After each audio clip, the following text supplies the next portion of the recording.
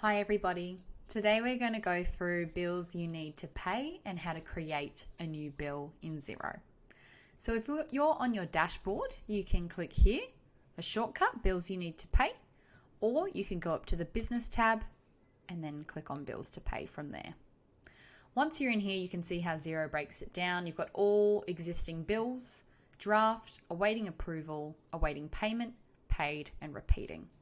So awaiting payment is where you'd want to go to see any bills that you're still yet to pay. Here's the due date, and if it's highlighted in red, that means it's overdue. So they're the ones you'd probably want to action first. From up here, you can see you can create a new single bill or a new repeating or reoccurring bill. Now, very rarely would you have to be creating bills yourself if you are using Dex regularly.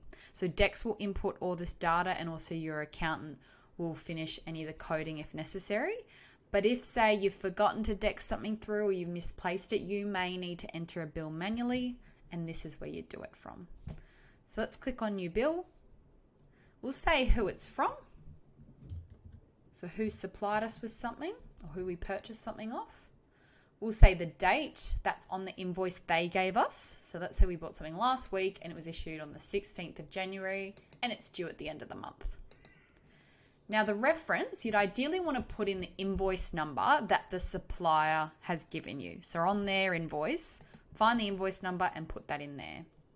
Now you may also want to click and drag an attachment of that invoice into a PDF, just so you can see it and you can make sure you don't make any mistakes, that they definitely match. So from here, if you've imported this item into Xero, into your products and services, which you may have done if it's something you purchase frequently, you can start to find it just by typing.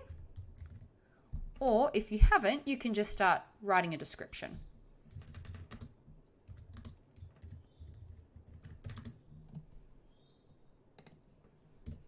From here, you'd enter the quantity that you've purchased, the price, and you want to make sure that the account and tax rate is right so that Xero can code it. So this is something you've purchased. Make sure the GST is correct. And once you're satisfied with that, you can either save it as a draft or you can approve it. And that's how to create a new bill and view your outstanding bills in Xero.